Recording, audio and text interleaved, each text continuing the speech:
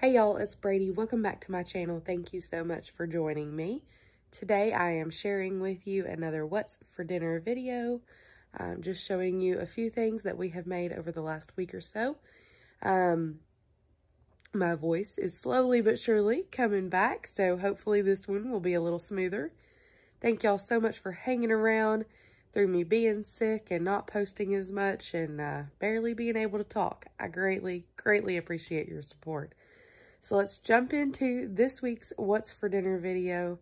And if you like this video, please be sure to give it a thumbs up. If you are brand new and you like this kind of content, and if you like grocery hauls and daily life, hit that subscribe button. We'd love to have you stick around. Let's jump in. All right, so this first meal is crock pot chicken and gravy, and then I made some instant mashed potatoes to go with it. So I've got 3 chicken breasts, boneless, skinless here. You could use any type of boneless, skinless chicken that you prefer. I think you could also do this, you know, with bone-in meat, but you're going to want to pull the bones out. Anyways, cream of chicken soup here. This is the 10.5 ounce can. And then a chicken gravy packet. Salt and well, no salt. You're just going to want pepper because there's salt in your gravy packet and your cream of chicken. Never you mind my dishes. They got done.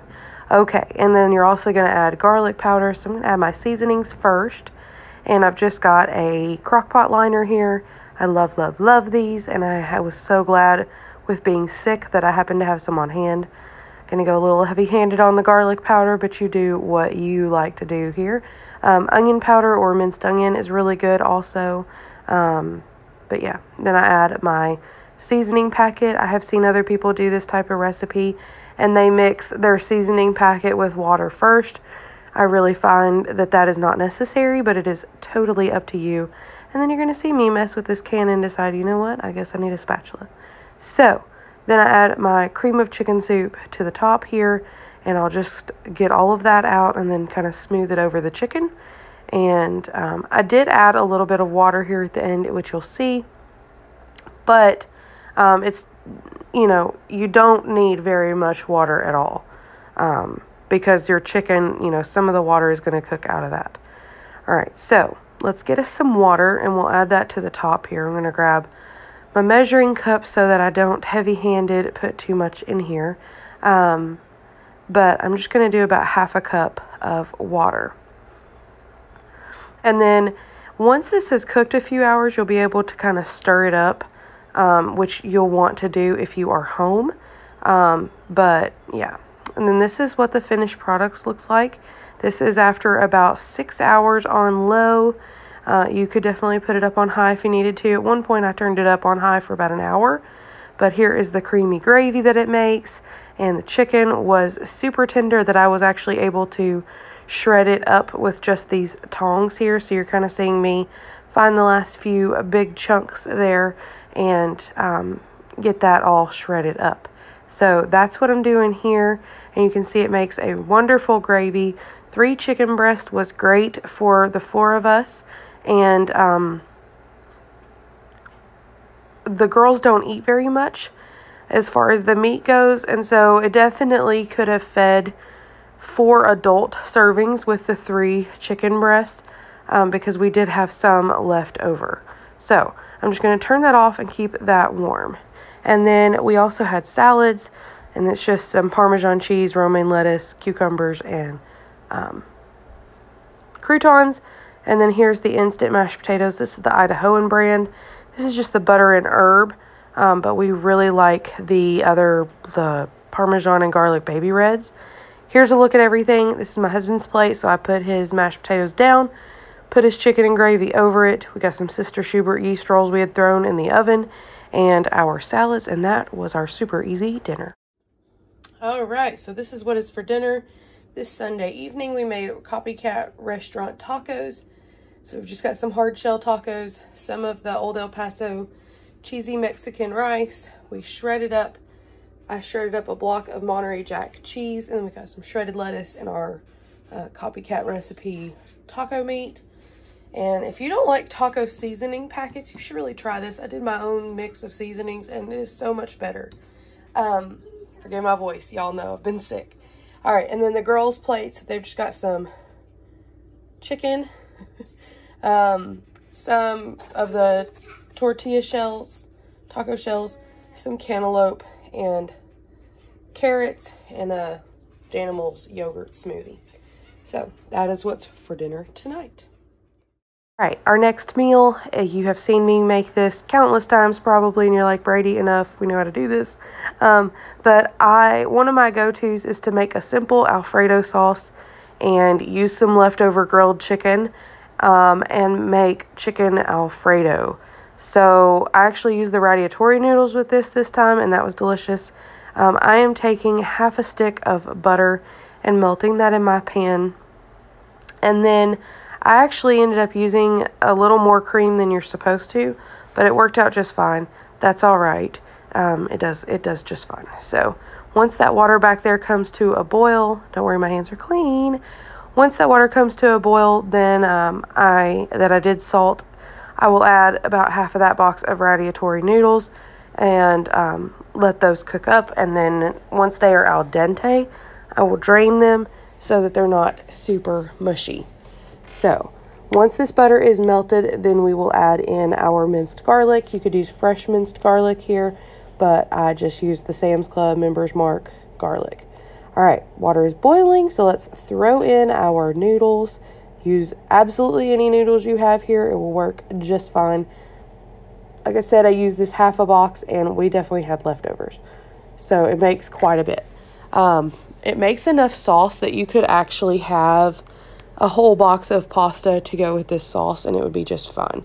So I'm adding in about 3 tablespoons of minced garlic. Again, like I said, this is the Members Mark that I get from Sam's Club in the huge container. Saves me so much time. I love it. And we cook with it practically every day. But I just like to stir it around in the melted butter so that it doesn't burn. And then once, this literally took maybe a minute. And then I'm going to start adding in my heavy whipping cream. You just want to you don't want to burn your garlic, but you do want to heat it up and get it incorporated. I added this entire pint of heavy whipping cream, and then I remembered that with the half a stick of butter, you actually only need half of that pint. So it didn't have the full stick of butter, but it had the full cup or full pint of cream. So like I said, we definitely had leftovers. This recipe is really forgiving. You don't have to do too much. It's okay. It turned out great. We did not complain. And so once this cream begins to heat up, you do not want to let it come to a boil. You just want to bring the temperature up, and then you want to keep stirring it just until it is well heated throughout. Once it is, then we will add in our cheese, and then I think you need usually about 5 or 6 ounces of cheese. You'll see here in a moment that my cheese was not quite full because we had already opened this bag, but I did add some more after the fact. So you can use absolutely any sort of Parmesan cheese. I have even made it with the shaky cheese in the jar, the Kraft jar. Is that my preferred favorite? Absolutely not, but it works, and this is a super quick meal. We already had the cooked chicken, and so all of this right here took me about 10 minutes to throw together in real time, and we had some 70-cent French loaf bread to go with it, and it made a delicious meal with a quick bag of salad, but it was homemade, not from a jar, and it was delicious. Is this like low fat and healthy? No, but it's homemade. You know the ingredients, just butter, garlic, Parmesan cheese, and heavy whipping cream. I like to add a little pepper and a little basil or Italian seasoning to mine, but you don't have to do that either. It is just such a great flavor, and I really prefer it homemade. Once you make this homemade, you will have a very hard time going back to the jar. So, like I said, this melted really quickly. You just want to keep stirring it until it's all incorporated, and then I turn the heat off, and then we're going to drain our noodles, make our plates, and dinner will be done. So, once all of this, like I said, is melted, then you are good to go. Your sauce is complete, and that would be the time that if if you wanted to add some pepper or some Italian seasoning or basil or whatever, that would be the time to add that in here. All right, y'all, so here's a look at dinner tonight. And I'm trying to get rid of this shadow, but it's not working. There we go. A little bit better. Never you mind my dishes that I need to do. But here's a look at dinner tonight. We've got the radiatori noodles from Walmart. We only used about half the box. And then some leftover grilled chicken. A little bit of homemade Alfredo sauce, and I'll stir that all up. We've got a 70-cent marked down loaf of French bread from Walmart. It was already sliced, so that was easy peasy. I didn't even butter it or anything. We're just going to eat it like that, dip it in our sauce, whatever. They can have butter on it if they want it. Salad with carrots, cucumbers, romaine lettuce. I think that's a little bit of cabbage in there, and then some shredded cheese. And we are going to top it off with the Aldi Ranch. And I think that is dinner tonight. The girls basically have the same thing, just deconstructed. And they're also having apples. So there's dinner tonight. All right, y'all, excuse the background noise and excuse my terrible voice. I've been sick and life is chaotic.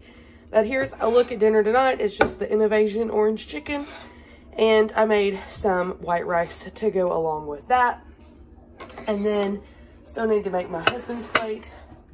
But I've got just some leafy romaine lettuce, salad mix that I had, some cut up cucumbers, some Parmesan shredded cheese, and some cucumbers. The girls have got little salads as well.